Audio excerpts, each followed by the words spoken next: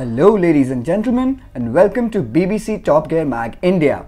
In order to keep safe behind the wheel, a driver must remain attentive at all times, constantly taking note of their surroundings. While this tends to be a rather straightforward affair when driving during the day, the main complications tend to arise as the sun sets and darkness falls. Poor visibility often casts doubt when making crucial decisions from the driver's seat, posing several potential hazards. In recent years, the automotive market has seen a significant incursion of new headlight options that threaten to end the dominance of halogen lights. We throw some light on the purpose of various kinds of headlights and know how they perform. First up, halogen headlights. Halogen light is formed from a combination of argon and nitrogen gases that are trapped within a heat-resistant envelope that also contains tungsten filament. When an electrical charge is sent to the tungsten by the battery of the vehicle, the filament heats to about 2500 degrees Celsius, and this ignites the glow or the light which you can see from the outside of the bulb. In short, this is what's known as the incandescence process, which is similar to any electric bulb found in any household. These lights are not very efficient as most of the energy is wasted in heat generation rather than illumination. Few advantages of halogen lights is that it's low cost and easily accessible, it's simple to replace and is durable, it emits warm and bright light. Few disadvantages: more heat, it is very energy intensive and very sensitive. Next up is HID headlights. HID stands for high intensity discharge. When used in automotive headlight bulb, this technology lights up in a manner that isn't possible with the use of standard halogen bulbs. HID headlights forego the use of traditional filament strand. Instead, bulbs of this configuration rely upon the use of xenon gas as their source of illumination and hence can be termed as xenon lights also.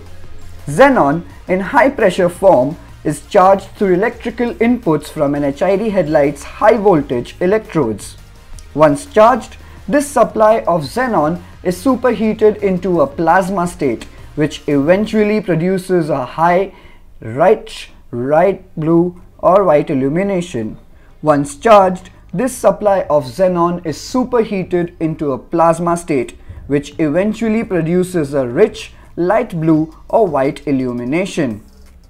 Most HID headlight units are used in conjunction with projector beam assemblies, which are intended to concentrate the light and direct the beam onto a predefined path. Overall, HID headlights serve as a better and viable alternative to the standard bulb. In the majority of instances, properly installed HID headlights produce 2 to 3 times more light than halogen bulbs, while accounting for less draw on the vehicle's battery and alternators. Few advantages are that HID lights consume less power than halogens and are brighter than halogen lights. They have a longer lifespan with greater efficiency. Few disadvantages of the HID headlamps can be that its intense glare can blind the oncoming traffic, and HID lights are relatively expensive than halogen bulbs. Coming on to LED headlights. LED stands for light emitting diode. While LED technology has been used in various applications over the past decades, lighting of this type within the automotive industry has recently gained substantial popularity. Out of all the headlights on the market, LED undergoes the most unusual process to generate light.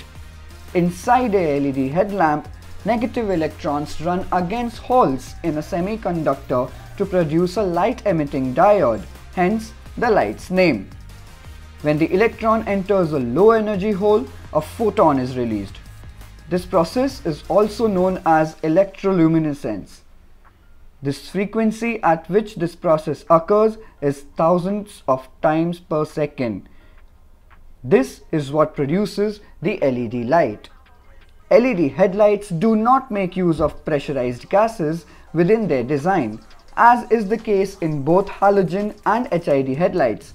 Instead, LED headlights discharged light through semiconductors or diodes. However, LED headlights also come in a number of different individual colors. These varying colors are created through the use of colored lenses, which when applied over a bulb's individual diode emits the color of the preference.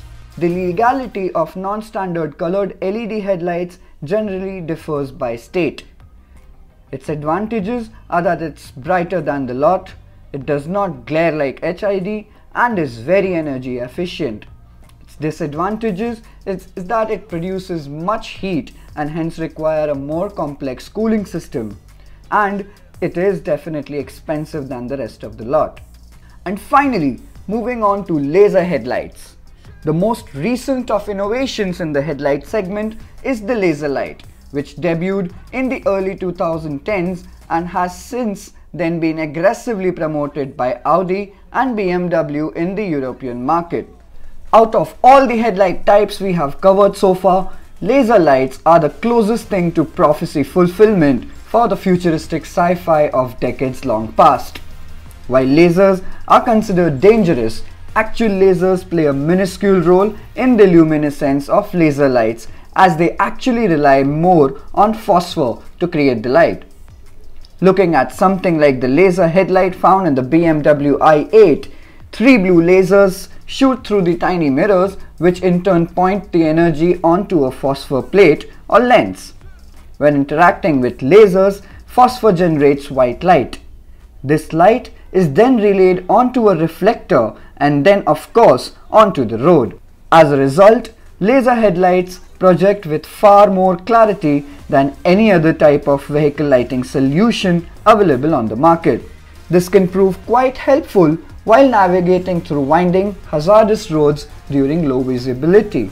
The advantages of laser lights is that they have optimal brightness, they have an extended range and are quite energy efficient. Few disadvantages are that it generates a lot of heat, they are expensive and are not available as dual beam. If you've liked the content so far, hit the like button, share it with your friends and stay tuned to BBC Top Gear Mag India for more content.